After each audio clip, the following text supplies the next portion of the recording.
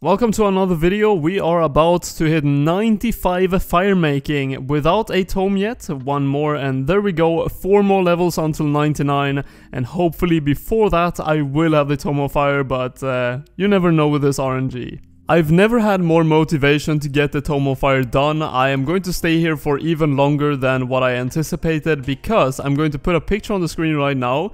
I cannot believe this. Nick actually got an imbued heart that I will be able to use on ZULRAH, and it is not going to really increase my damage like my max hit, but it is going to definitely give me better accuracy. So if I have the Tome of Fire with the Iron Staff and the imbued heart, I should be able to shred with magic. Another fire making level coming in here, and I do have a decent amount of crates in the bank we're going to open and try to get that tome. 96 fire making, so far in this video I have done crates pretty much for 2.5 levels because I started on 94.5.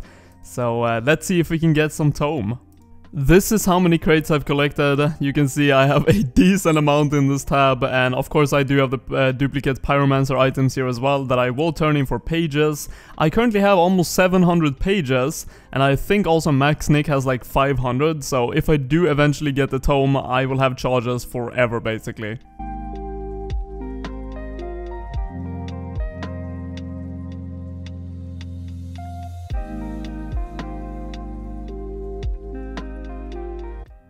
Well, it is not looking great. We have these crates left, and am I going to actually get 99 fire making before I get the tome?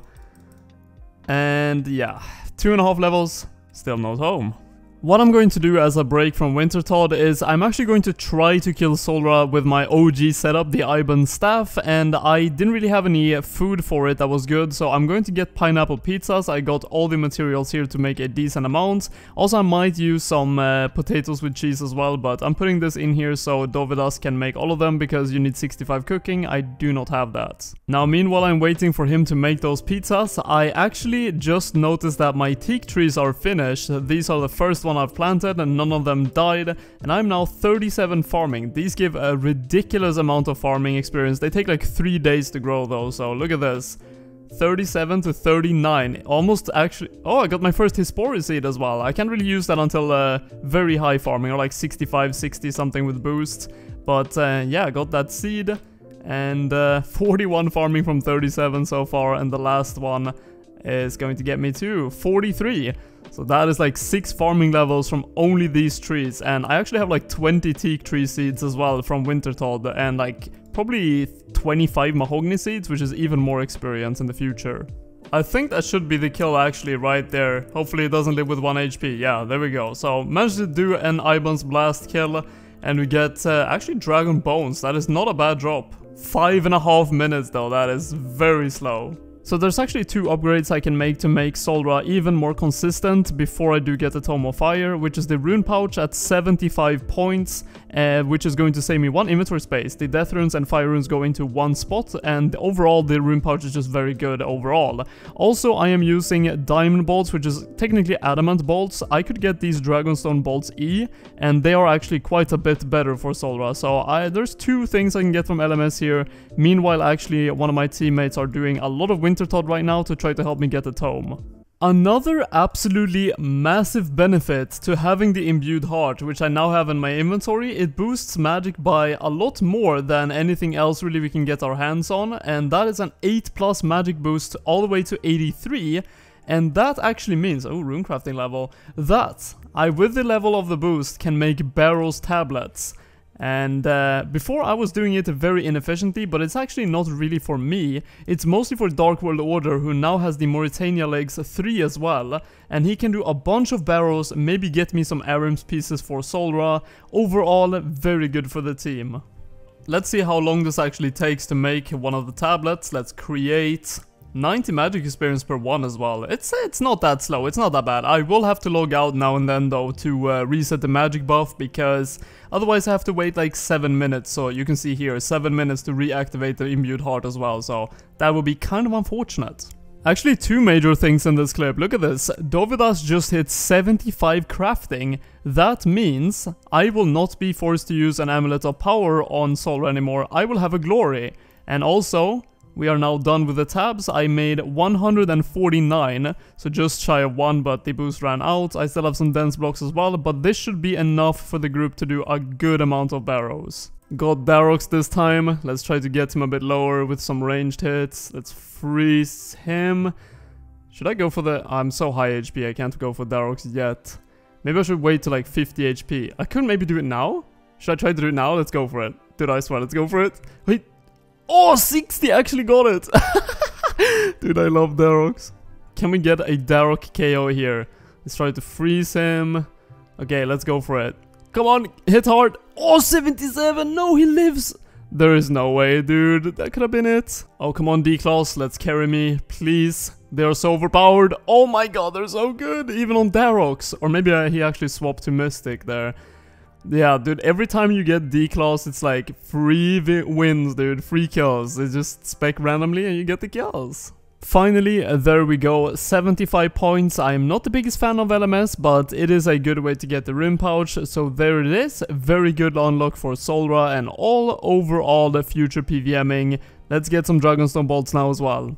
And back to ZULRAH to try out a kill with the rune pouch, and I have to say it is very nice. I mean, I have 3 pineapple pixels left now. Having the additional inventory space is definitely helping out a lot, and when I do get the Tome of Fire, I feel like I definitely can grind this out. Let's see what the loot is going to be, and it is some Chaos Runes, Coal, and ZULRAH Scales, but it is back to Wintertodt to try again to get the Tome.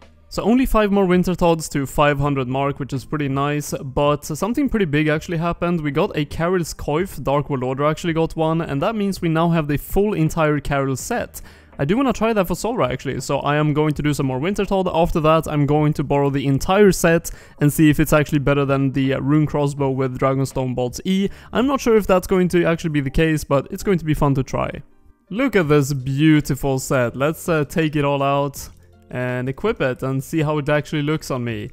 Yep, that is going to be very nice and fun to try at ZULRAH. I did have an Amulet of the Damned before we actually had a Glory, because it has the same stats as that, but it does actually disappear when you die.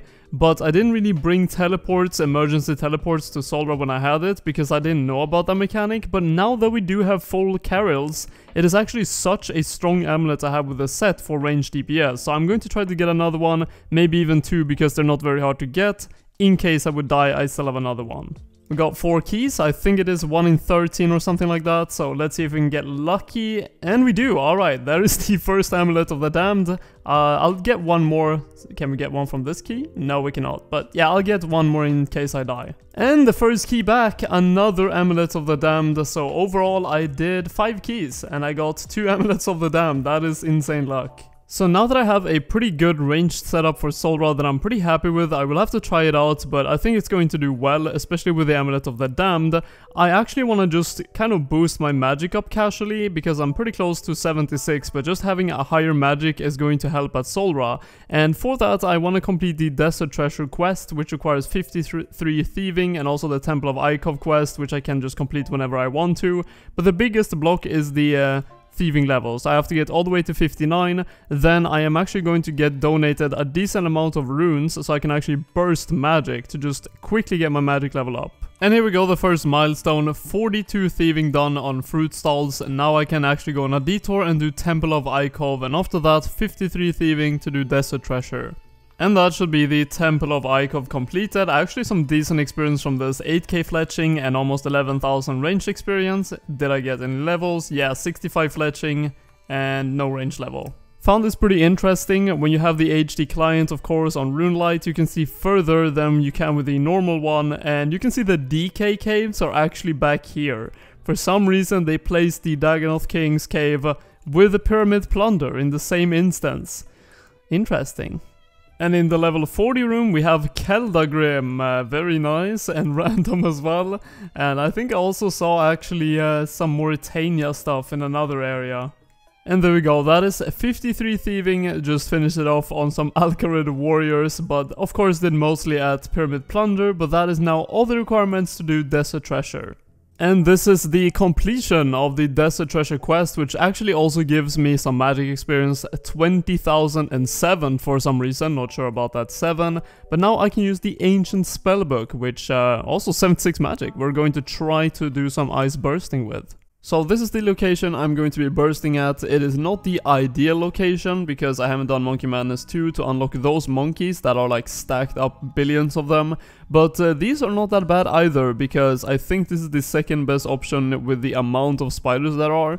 And I only have like 4 prey potions to protect from melee, but that should be fine to sustain me because they do double Raynars now and then. I have the Imbued Heart and I have a good amount of herbs. Let's actually take a look at this. I have 6k Chaos Runes, 2.5k Death Runes, and 10,000 Water Runes, which is probably like, okay, let's not get attacked. It's around 1,500 casts, so should be decent. So I've been doing this for like 45 minutes now, and that means my experience in hours should be around 100,000, which is surprisingly low actually, because when I was doing the Arceus library and alking at the same time, which granted is a lot more click intensive, but if you do that, then you get like 110k and it barely costs any runes. It's only nature runes for the alking and that's it. And I'm getting lucky with the Raynars as well. But yeah, that's kind of disappointing. But I'm actually going to stop here, I think. I'll do just these kills here. And then I want to save the runes, because I have an idea. With the Imbued Heart, I can boost far above level 80. And I can actually do Blood Blitz at ZULRAH. It has the same max hit as Iban's Blast, and it also heals you when you do damage. So that might actually be a good spell to use for ZULRAH. It is a bit more expensive, but yeah, it's going to probably make my kills a bit more sustainable, as well as with the Carol setup, I should be doing pretty fine. So this is now my upgraded, hopefully at least upgraded, ZULRAH setup, and I'm actually going to use only the Carol's Coif even for magic, because it actually doesn't really have much of a magic negative. It's only -1, and it is another inventory spot I can take.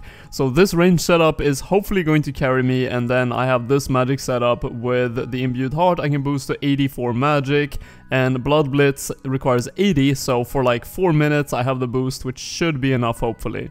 So this is now post-commentary after trying this setup for 2 kills, and I have to say that after all this grinding of doing Desert Treasure, all the quests, and you being able to use Ancients, also getting the Amulet of the Damned, us also being able to use full Carols, and I have to say I'm disappointed. I actually thought that the Amulet of the Damned with Carols would shred the boss, because I was reading a lot on Reddit that it is a very good setup before you get the blowpipe, but it turns out I didn't really feel like it was doing that great work for the risk of also risking the Amulet of the Damned without combo food that I don't actually really have right now.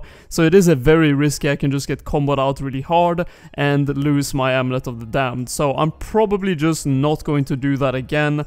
I am going to go with a normal glory and the rune crossbow with dragonstone bolts. So all of that was unfortunately a bust. Now the magic setup is better, I would say. I would say that the Blood Blitz do help with my healing, as well as it does pretty much the same damage as the Iban's Blast. But it is very expensive, and runes are hard to get by on an Ironman, even in a 5-man group. So I am going to say that even after all of this, it is probably best to not reinvent the wheel, go with the Iban's Blast and just do it like I've always done it. Unfortunately that is the case, but all of this was a bit of an experiment to see if I could get by some other setup than just getting the Tome of Fire, but it seems like doing that is still the way to go. And there is the Iban's Blast kill for some dragon bones. How long was that kill? 345. That is a new record, very nice. But again, I am now after some ZULRAH testing back to Wintertodt, and I actually just hit 97 firemaking, and I don't really care about getting 99, I've never really cared about it, I just want the tome. So what I'm going to do actually is just, as you can see here, I'm in a separate world with only one person, and we're doing max points Wintertodt pretty much, where I'm at 4,500 points almost, and we are probably going to go all the way to 13,000, which is the max amount of points you can get, and this way you don't really have to wait the 1.5 minutes between each game. You can just stack up as much points as you can. 13.5k is the cap, and in that you will get 27 rolls on the table. And that means every single of the crates that I open have a 1 in 37 chance of giving me the Tome of Fire, which is the only thing I'm here for.